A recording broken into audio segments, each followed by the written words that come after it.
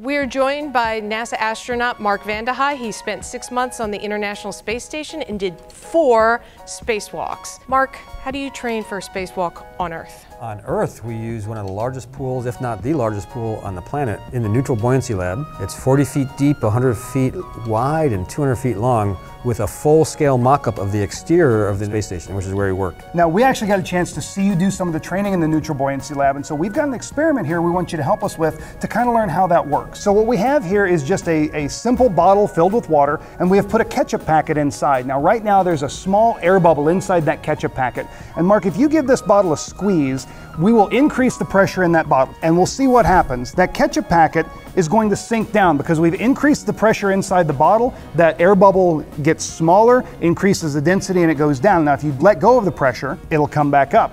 And in the Neutral Buoyancy Lab, that ketchup packet would kind of float in the middle because you've got it so it's not going down, it's not going up, it's just floating there in the middle. Mark, how does this compare to the training in the Neutral Buoyancy Lab? So if you imagine this ketchup packet being an astronaut in a spacesuit, to get that person to be neutrally buoyant, to stay at the height that we'd like, we actually have divers that stay around the astronaut who's training, and they'll add weights to different parts of the spacesuit to change the mass associated with that system of the astronaut and the suit. Mark, when you're in the pool, the suit floats, but do you? No.